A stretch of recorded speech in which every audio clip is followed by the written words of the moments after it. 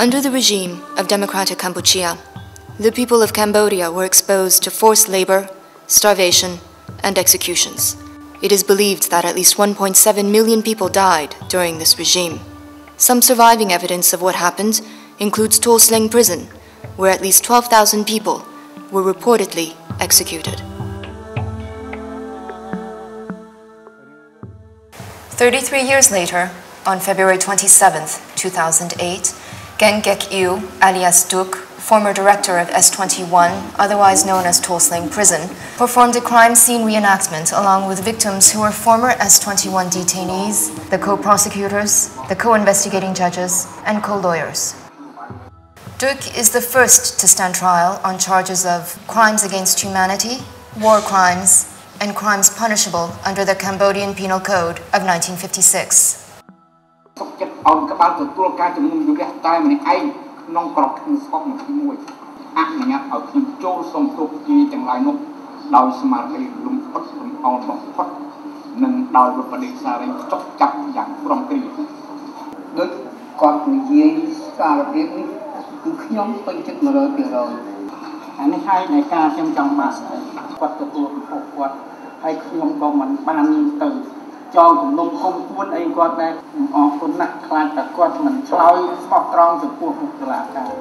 Victims, both from Cambodia and abroad, including witnesses, experts, civil parties, and the general public, have taken part in the proceedings before the extraordinary chambers in the courts of Cambodia. More than 30,000 people followed the first trial from the public gallery. Van Nat, one of 7 known former inmates who survived the prison,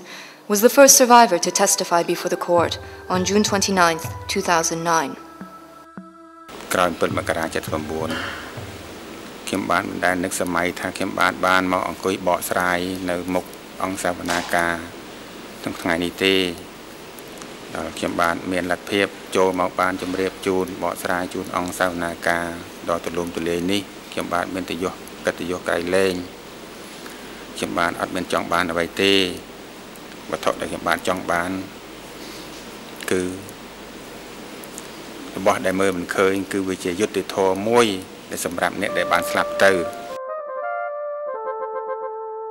Mr. Chum May,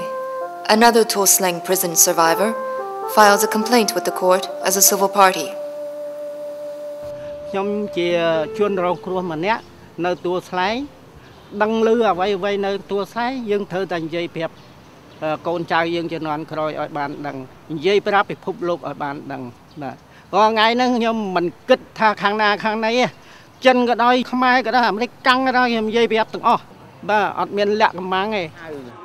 The wife of law professor Pung Ton, a former diplomat in the 1960s, survived the executions along with her daughter.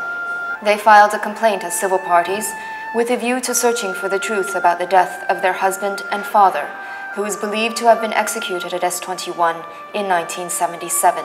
Mrs. Pungut Suntari had never dreamed that today would come to pass.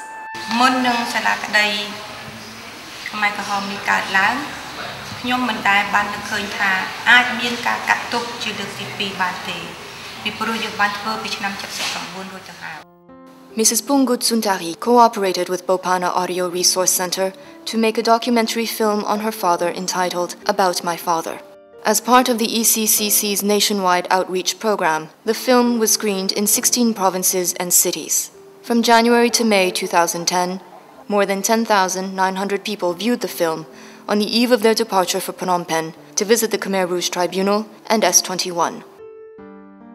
The visits give the people of Cambodia an opportunity to find lost relatives they have been awaiting for more than 30 years. One example is the case of Hen Cha, who made the journey on March 25, 2010. She is a native of Kampong Cham province. She found photos of her uncle and her aunt.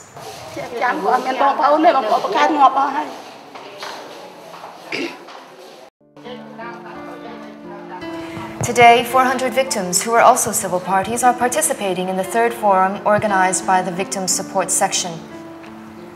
The purpose of this forum is to foster understanding of the prominent role played by civil parties who may put evidence in proof of harm before the chamber and seek mental and collective reparation. The extraordinary chambers in the courts of Cambodia is the first tribunal of its kind which allows victims to participate directly in the court proceedings as civil parties. ការសុំតាំងខ្លួននេះមិនមែនទៅនឹងពីម្សិលថ្ងៃនេះទេខ្ញុំត្រៀមលក្ខណៈនឹងរាប់ឆ្នាំមកហើយបានខ្ញុំលះបង់ពេលវេលានៅមានតម្លៃនេះក្នុងការចូលរួមនេះមកពីខ្ញុំឈឺចាប់ចាហើយបើមានសាលាក្តីហើយខ្ញុំត្រូវតែចូលរួមចាដើម្បីទៅថាស្វែងរកការជឿការពិតចានឹងចង់បានភាពយុត្តិធម៌ជូនអ្នកដែលបងខ្ញុំដែលបានបាត់បង់ជីវិតទៅគឺគាត់បាត់នៅស21នឹងចាចំនួន3នាក់ហើយក្មួយស្រីម្នាក់ទៀត Meanwhile, a civil party in case numbers 1 and 2, Nim Kim Hun, a resident of Tam Min village,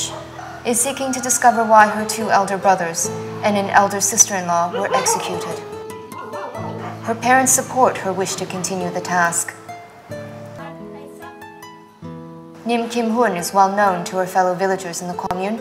who ask for her assistance in filing applications. Nim Kim Hun also brought a total of 60 villagers to the Victim Support Section on January 14, 2010.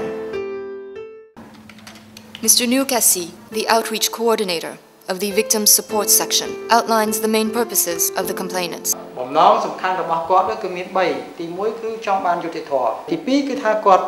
ចង់ឲ្យការរងទុក្ខឈឺចាប់របស់គាត់នឹងមានការទទួលស្គាល់ដឹងឮនិងទទួលស្គាល់ហើយទី3ទៀតគឺការរងទុក្ខរបស់គាត់នឹងឲ្យមានការចងចាំជាប្រវត្តិសាស្ត្រ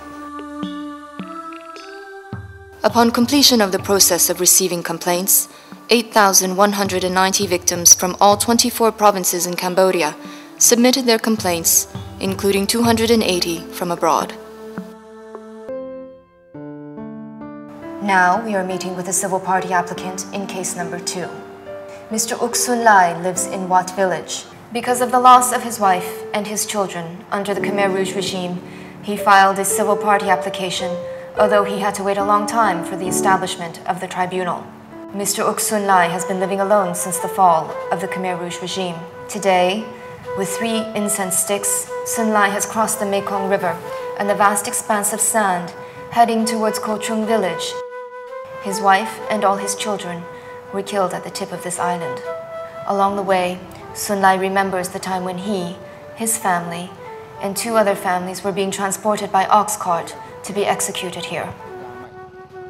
An elderly man with a scarf wrapped around his neck called Kut Tul admitted that he was the one who drove the ox cart. The standing mourn tree is the only trace and remainder of the extermination of the 3 families. ការតាំងខ្លួនជាដើមបណ្ដឹងរដ្ឋបវេនីនេះដើម្បីប្តឹងពួកមេដឹកនាំជាន់ខ្ពស់និងអ្នកទទួលខុសត្រូវខ្ពស់បំផុតនៃរបបកម្ពុជាប្រជាធិបតេយ្យពីបទសម្លាប់មនុស្សនៅកម្ពុជានេះក្នុងគោលបំណងទី1ឲ្យច្បាប់ដាក់ទណ្ឌកម្មពួកដែលប្រព្រឹត្តអំពើកាយសាហាវយ៉ាងខ្លាំងទី2ដើម្បីឲ្យតុលាការជាតិអន្តរជាតិក៏ដូចជាសកលលោកទាំងអស់ទទួលស្គាល់ថានៅកម្ពុជាមានអំពើសម្លាប់មនុស្សអំពើមនុស្សឃាតឬក៏របបវេវិឃាត